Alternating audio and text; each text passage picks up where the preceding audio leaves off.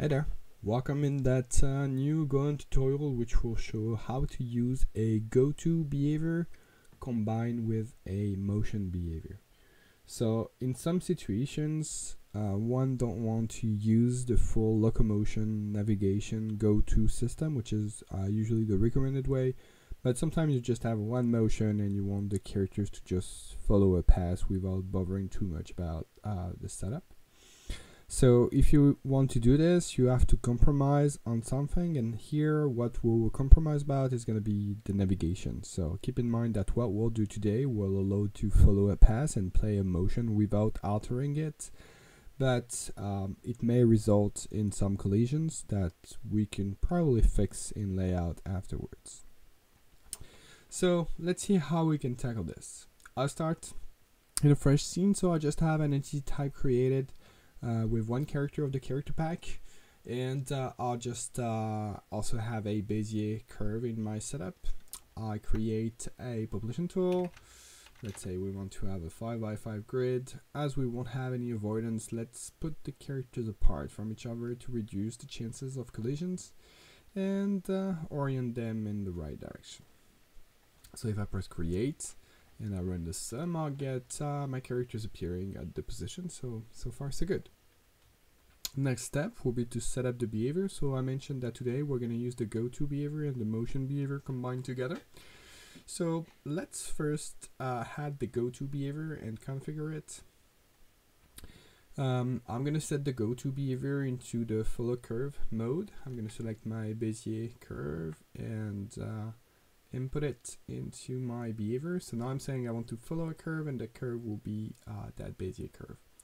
Great. And if I run the sum, I'll notice that first I've got an error saying that there's a missing terrain node while using the Goto behavior. So the Goto behavior requires to have the information about the environment, so it knows what kind of path we can follow. That information is stored into a nav mesh, which is contained into the terrain locator node, and right now we don't have any terrain locator. So if you got your own geometry, you parse it with the nav mesh creator. Let's say I just have to have an empty terrain. I just press the terrain node, and now into my environment I'll get terrain 1, which has the nav mesh mode set to default plane. So now my Goto behavior knows that there aren't any obstacles into the scene. So far, so good. If I run the sum, I'll notice that my characters are not moving, because what's happening is that Goto behavior only computes one thing, which is the local target. So the local target is just a position at which my character needs to go locally, and the combination of multiple local targets will lead me to my final destination. So here it's saying at the moment that my character here needs to go there because its local target is behind. So I'll speak about why it's actually going behind. So that behavior only does this. It computes just Goto target, local targets, and local and the final Goto target, and it does not follow it. So what we want to combine it with to follow it, just to test that it's working properly, is the navigation behavior. But keep in mind that we're going to remove it, this navigation behavior. That's just something that I want to add at the moment to set up that my Goto setup is correct. And it's not. We can see that some of my characters go behind. So let's take a look at the options that I have into my Goto behavior. And one is the curve start mode. So it's saying that here I want all the characters to start from the beginning of the curve, which is not exactly what I need. What I would like to is them to get the closest points. So closest point means that they are gonna look forward and see what's the closest point forward. I also would like to keep that shape that I had from the beginning, so I'm gonna enable the auto path lateral offset and make sure that within the path following attributes that spread ratio is set to 1, so they're gonna spread along that curve. And now we can see that the local Goto target is evolving as soon as the character moves closer, and each single character gets its own local target. Great, so this is good for the Goto setup. So I'm gonna remove that navigation behavior, and now instead I'm gonna move into the motion behavior that I mentioned. So I'm gonna load a walk normal. I'm gonna probably like randomize the start frame and run the sim. So we can see that my character has a local go to target. My animation is kind of moving forward the curve, but it's just going straight. So at some point that local go to target will just stick to some position. So the go to behavior is saying, you know what, if you actually want to follow the rules that you've been providing me, you need to go that direction and reach an area which is around this. But here the motion is just saying, oh, I'm going straight. So what we'll need to do here is to influence the body orientation of my character to always go into the direction of the local go-to target. So how do we do this? We're gonna do this thanks to the channel operator behavior. I'm gonna add that new channel operator, and it obviously has an output, so I'm gonna expand this. That's gonna open for me the chop editor. And here, this is what's going to be outputted from my graph that I'm going to put here. So I can click on that node and check where do I want to put the result of the computation, which is going to be described here. So I've got multiple outputs, and one which is actually interesting for me is the body orientation.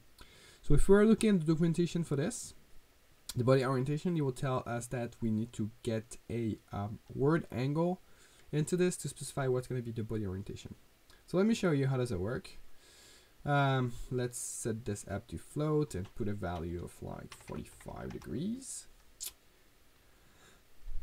So remember, my characters, they're going into the direction which is specified by the pop tool, and here we can see that they go into 45 degrees orientation. Let's say we put 90 and run the sim. Now they're going at 90 degree in word angle.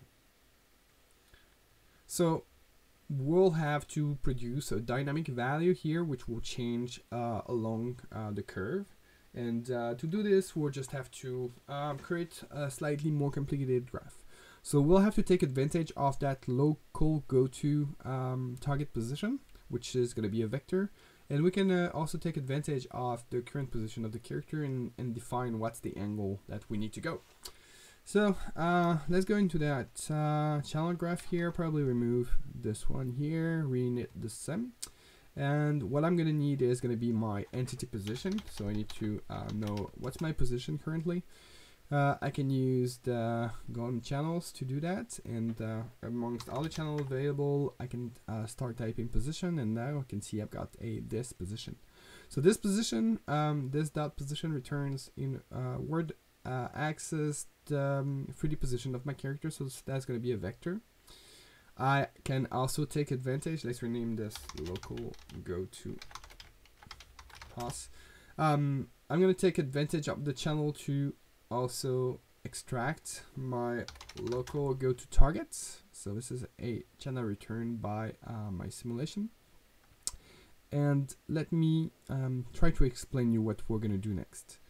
So what we'll have, so we've got that position here, that position there, and what we need to build is the vector which goes from here and goes to there, and that vector provides an angle that we're going to convert as an angle, as a word axis angle, and that angle of that line here is just what we want to produce to the characters. So as I said, we need to first create the vector which goes from here to there. So we're going to create that vector by subtracting the two values. So first getting, let's invert those. First getting the local go to target, then getting the entity type pose, and subtract the two values. So that's provide that line. And now what we need to do is convert that line as a as a word angle. So we've got a converter node, and it has a word direction to word angle. So this is exactly what we need to do. And put this back into my body orientation there. And now we'll notice that as soon as my local go to target changes, the orientation, the body orientation of my characters changes, and they'll converge until the end of my curve. So as I said, it may reduce in some collisions here. We can see two characters here are colliding. We can probably like combine this with some perception and maybe slow it down, but really the purpose of that tutorial was to keep my animation and just drive the body orientation based on this. If we want to, bring avoidance, that will mean that we'll have to reduce the speed of the animation and so on. Also, maybe just a quick thing we can do to maybe improve that graph is you may notice that every time that local Goto target changes, the new orientation is applied right away to my character, so it kind of move. They may move pretty fast if the change of orientation is high.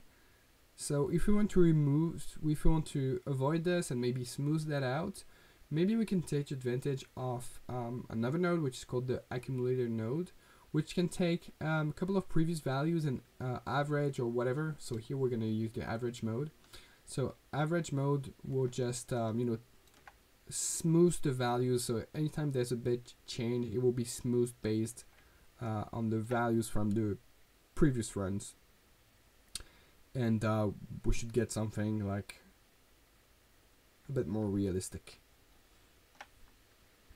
Great, excellent. So that works pretty well. So that's it for that tutorial. Hope that helps, and see you into the next video.